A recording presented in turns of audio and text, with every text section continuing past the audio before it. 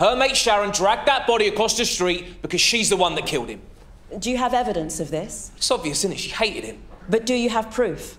Your Honour, please. I'll allow this line of questioning. She killed him and they're trying to frame me for it. We have a witness placing you at the scene, dragging a heavy item wrapped in tarpaulin. She's lying.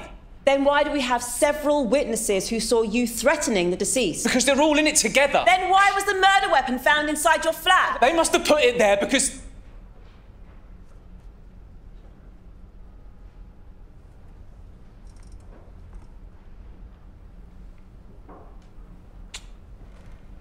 They must have put it there.